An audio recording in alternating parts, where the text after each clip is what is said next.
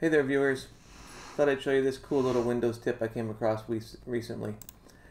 If you didn't know this, but Windows has a built-in keyboard for allowing you to access emoticons along with GIFs.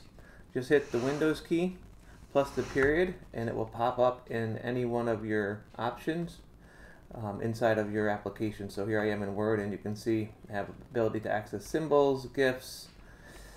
If I want to put in a smiley face in my document, heart, thumbs up, I can easily do so. Just click on it, it shows up. So again, it's the Windows and the period key hit at the same time, or you can also hit the Windows key and the semicolon, and both will pop it up. Let's see our little friend here, the paperclip from the older versions of Microsoft Office. We want to bring him back to life.